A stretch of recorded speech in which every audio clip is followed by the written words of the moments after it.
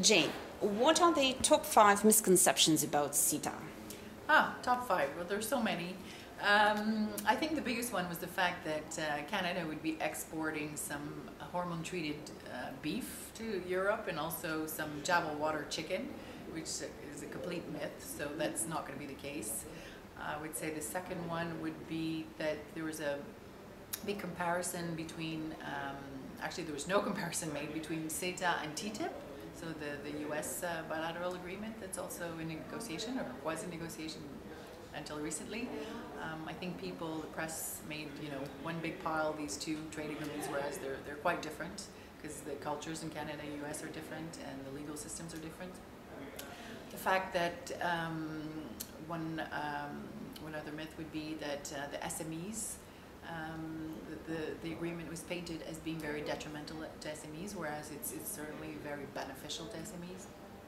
The tribunal, so the protection of investors, we painted this whole section of investor protection as being to the detriment of states, so that multinationals would be able to sue the states, which is a possibility, but it's very controlled, so the risk is very limited.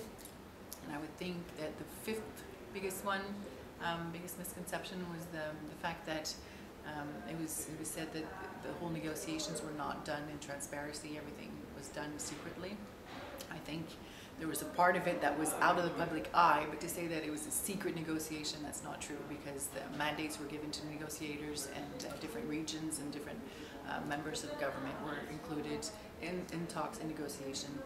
The agreement was published 2 years ago, so people had access to it. It was published, I think, 6 months ago in 23 languages. So to say that it was in total secrecy and lack of transparency, I think that was over-exaggerated. For what sections, innovations and legalities CETA is called a golden standard of trade agreements? Well, CETA goes beyond all of the other bilateral trade agreements out there on many aspects. First of all, 99% of the tariffs are going to be immediately eliminated. Mobility of labor, mobility for employment. There's a lot of non-trade barriers that are going to be removed, so a lot of cooperation is going to be put in place, recognition of procedures and certificates and things like that, IP protection, so intellectual property right protection, opening up of services, also public procurement. That's a new thing that Canada for the first time is opening up public procurement. Also investor protection, so the whole system of investor protection, the whole tribunal that's been put in place. This is the first time ever that this has been done. So we have 140 other bilateral trade agreements that include a different type of mechanism of investor protection. This one goes way beyond anything that's been done. So on quite a number of aspects, it goes way above and beyond anything that exists today. What is the status of tribunal controversy right now? The tribunal controversy. Well, it was based on the fact that in about 140 bilateral trade agreements before, the whole process of the tribunal actually was an arbitration court. It's pretty much the same everywhere. And that was based on the fact, on the mechanism that it was an ad hoc type of arbitration tribunal where the arbitrators were appointed and paid by the parties. So that led to a lot of claims that there was conflicts of interest amongst others. So we wanted to make this system now much more transparent and very controlled, if you want, under supervision to avoid these types of conflicts of interest. So it's a permanent court now, where there can be 15 judges. 5 will be appointed by Europe, 5 will be appointed by Canada, and 5 will be appointed from third countries. So there will be 15 judges. And the judges will also be under the supervision of the International Court of Justice. So there's a whole chapter on ethical behavior also, a code of conduct, and one of the issues was that this code of conduct, although the whole principle of having the code of conduct was put into the agreement, the details of the code of conduct were not sufficiently stipulated in the agreement. So we still need to do that.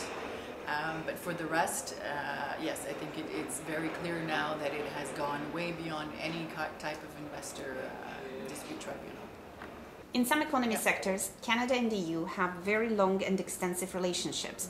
Can you name 5 sectors that will be immediately affected by this agreement? 5 sectors, yes. I would think that agricultural sector will certainly be beneficially impacted by the CETA. Maritime transport, fisheries, automotive sector, definitely, and maybe the chemical industry, mining and energy also. It is an intention of both sides to pave a road for SMEs to take advantage in trade. What are the key drivers for SMEs to succeed in this agreement? CETA is definitely very beneficial to SMEs because it's going to pave the way already for the companies who are already doing business bilaterally, and certainly open up and facilitate business for companies that are intending to or would like to do business. So 99% of the tariffs will be eliminated as the first day that the agreement enters into force. So that's going to have a huge impact. For example, if you think in terms of fisheries, some of the fish now, they have an import duty of 8% and it goes up to 25%. So, you eliminate that right off the bat. So that's going to be very beneficial. But just not only the trade barriers, the economic like tariffs, the custom duties, but also the non-tariff barriers such as recognition of the procedures and certificate of for respect to sanitary measures and protection and hygiene and things like that. So a lot of cooperation will be done on that sense. So a lot of companies will reduce their costs because the procedures will be less. Labor mobility will be increased and facilitated. So business in general will be facilitated for the SMEs on both sides, and that will certainly create bigger opportunities and create employment also. What changes will CETA bring in agri-food sector? It will be very beneficial for the agricultural sector. So quotas will be fixed. So Canadian companies will have a maximum amount of products that will be able to export into the EU. So the quotas have been fixed for beef. It's going to be 50,000 tons of beef, and for pork it's 80,000 tons. So for beef, that represents 0.6% of the entire EU consumption. So it's not that much, but it's going to be very beneficial also for competition and open up the markets. And so there's beef, there's pork, and on the other side, in the other direction, so towards Canada, they've agreed on 18,000 tons of cheese that will be able to be exported, which is, I think, a compensation for the beef and the pork that will be able to be exported towards Europe.